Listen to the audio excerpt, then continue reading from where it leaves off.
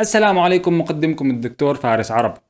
وصلني كثير من الاستفسارات والتعليقات البناءة عن حلقة تمرين كيجل وكيفية تطبيق التمارين، وأنا سعيد جدا بهذه الاستفسارات وأشكر تفاعلكم.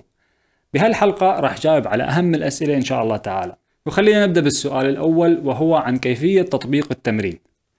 نعلم أن أي حركة في الجسم تتم عن طريق انقباض عضلات معينة خاصة بالمفصل المطلوب تحريكه، فمثلا عضلة البايسبس إذا انقبضت يتحرك مفصل الكوع.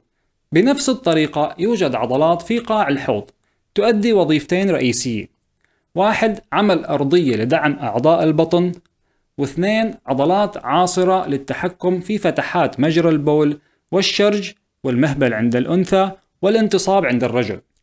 هدف تمارين كيجل ببساطة هو تقوية عضلات قاع الحوض لتحكم أفضل بالإخراج وعلاج السلس وتحسين قوة الانتصاب أو الدافع الجنسي للرجل والتقلصات عند النساء عن طريق تحريك هذه العضلات بالشد والإرخاء. لكي تتعلم كيفية عمل التمارين، فأبسط مثال لها هو قبض وبسط عضلة المستقيم كأنك لا تريد خروج الغازات. والمثال الثاني هو أن تحاول إيقاف أو إبطاء تدفق البول أثناء التبول لعدة مرات حتى تفرغ المثانة. حاول عمل ذلك بدون شد عضلات الأرداف أو الساقين أو البطن، مع الاستمرار في التنفس بشكل طبيعي وبدون أن تحبس أنفاسك. هذه الأمثلة تعليمية حتى تتعلم استخدام العضلات الصحيحة. بمجرد أن تتعلم استخدام مجموعة العضلات الصحيحة بإمكانك أن تمارسها بأي وقت وتتوقف عن ممارستها وقت الإخراج. معلومة جانبية: بإمكانك ممارسة التمرين أثناء الجماع لإطالة الفترة وعلاج القذف المبكر. السؤال الثاني كان أن حبس البول مضر بالصحة. بالطبع حبس البول في المثانة لفترة طويلة يضر بصحة الكلى، لذلك دائما أنصح بعدم حبس البول وتفريغ المثانة فور أو قبل امتلاءها. تمرين كيجل ليس لحبس البول، وإنما للتحكم بإخراجه بهدف تقوية العضلات حتى تتعلم استخدام التمرين خارج وقت إفراغ المثانة. السؤال الثالث: هل يضر التمرين بالبروستات؟ بالعكس تماما، هذا التمرين يوصف لمرضى البروستات لعلاج سلس البول وضعف التحكم والانتصاب. يوجد عدة عضلات تحيط بغدة البروستات.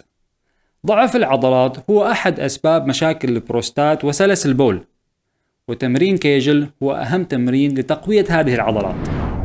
السؤال الرابع: هل تمرين كيجل يسبب الإمساك؟ بالعكس، أحد أسباب الإمساك هو ارتخاء العضلات في القولون، وتمرين كيجل يساعد بتقوية عضلات المستقيم للسيطرة على حركة الأمعاء بشكل أفضل، لذلك لا تقلق، فهي تساعد في التخلص من الإمساك. دائما تذكر أن العلاقة بين العضلات والمرض هي علاقة عكسية، بمعنى عضلات أقوى مرض أقل. السؤال الأخير: هل أمارس التمرين يوميا لكي أحصل على أفضل نتيجة؟ كلا عزيزي، أي عضلة في الجسم تحتاج للراحة لكي تبني الألياف العضلية. الطريقة المثلى للتمرين هي أن تمارس 3 ل 4 مرات في الأسبوع. في يوم التمرين بإمكانك عمل 3 جلسات، بكل جلسة كرر عملية الشد ل5 ثواني واسترخي لمدة 2 ثواني، وكرر ذلك 10 إلى 15 مرة.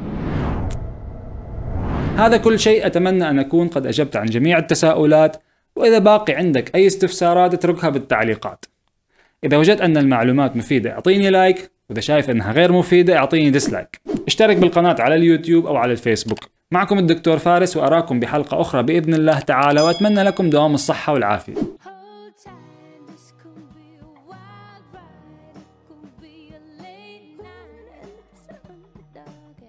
Gonna be the lucky one.